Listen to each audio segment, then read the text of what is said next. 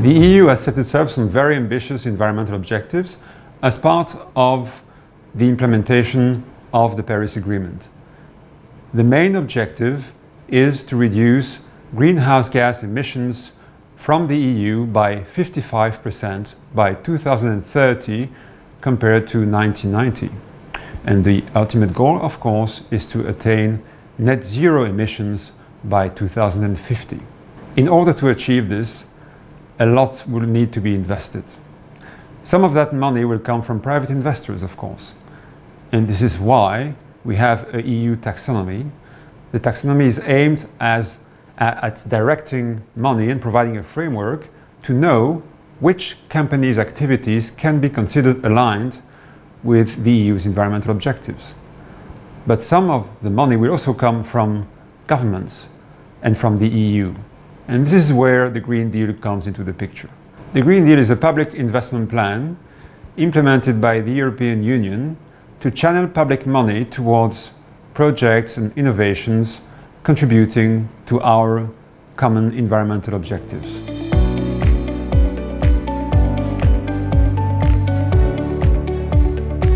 So let me first explain where the money will come from. It will mainly come from two sources.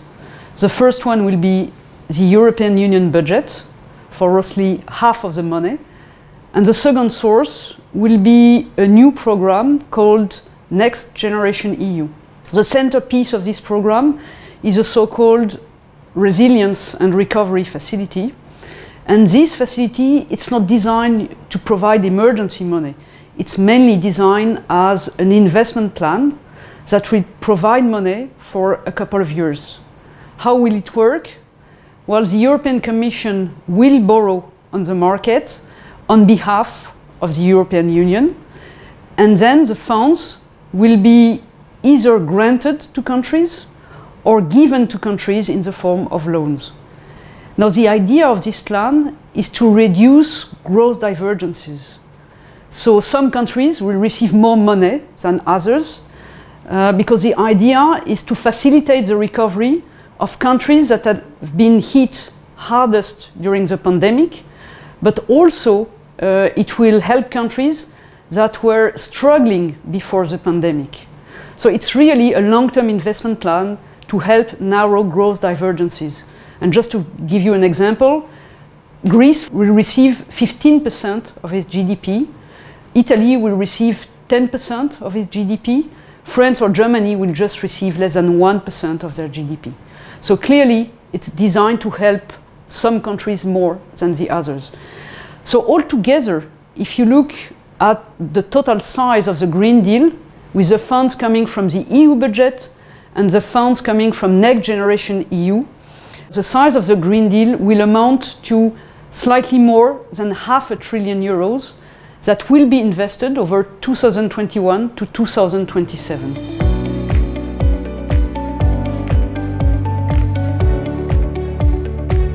Florence just told you that the EU would spend, roughly speaking, €500 billion over a 6 year period. Is that enough? And how do you assess how much is enough? Let's make a quick calculation to get an idea of orders of magnitude here.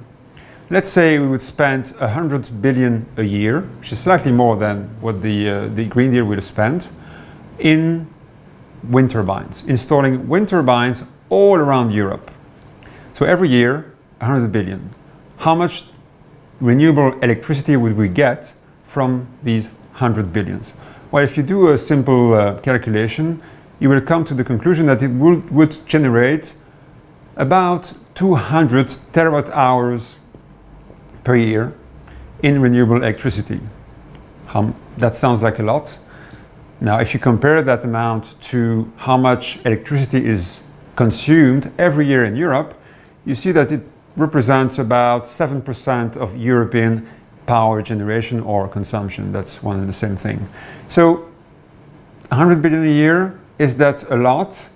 It is significant. 7% of our power generation is something, but is it enough to transform the EU and make it carbon neutral by 2050 and drop emissions by 55% by 2030? Probably not, knowing that not all the money will be channeled towards wind turbines and other renewable energy sources.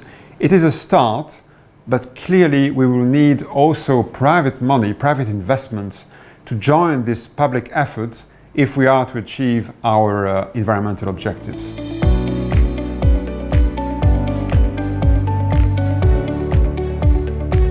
This is a tricky question because what matters for the economy is new money invested.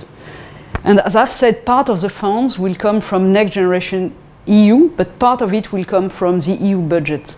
The part that will come from the EU budget is just reallocation of funds. So it's not new money. So the part that is really new money is the part coming from Next Generation EU. And only part of it is devoted to the Green Deal. So the impulse to the economy is the total size of Next Generation EU. And estimates of the impact on the economy ranges from an additional 0.4% to 0.8% GDP growth at the EU level.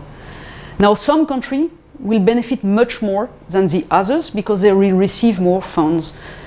But what is tricky is really to know how much the country will effectively spend of the total amount of money they will receive.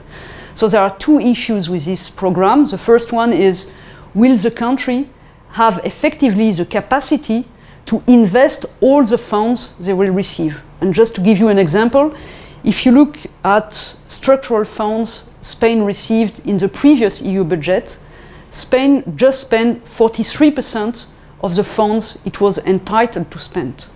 So clearly there is further problem of will the country be able to spend all that money? Will they have the project ready to implement? Now the second issue is about governance, and here also it's important how to prevent that the fund will be misused. What is the process in order to avoid corruption and misallocation of the funds? Now there is a process and there is a control done by the European Commission, so the process is quite clear. Countries have to submit their recovery and resilience program to the European Commission. The EU will assess the program and then the European Council will approve the plan. Once approved, the European Commission will pay 13% upfront to countries in order to kickstart investment projects. And that's very important because it's upfront money that the country are going to use pretty quickly. But then the rest of the money will be given slowly after a check of the process. The European Commission will have to check that the money is effectively used and that the plans are effectively implemented. So in order to gauge the impact of this plan, everything will depend on implementation and the fact that countries will be able to put in place the reforms they have committed to. Spain has committed to labour market reform, Italy has committed to justice reform.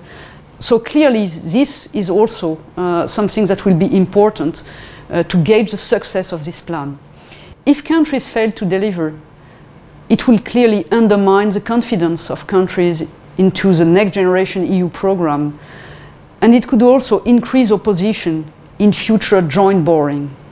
Now, if the program is a success, this program could transform into a permanent new tool for the Europe, and it could also in the future pave the way for a fiscal union.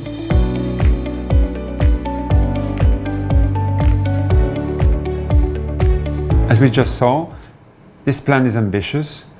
It will clearly help the EU on its path to become carbon neutral by 2050, but it will not be enough. Private capital will be needed for achieving that objective, and it will require careful political management in order to be effectively and successfully implemented.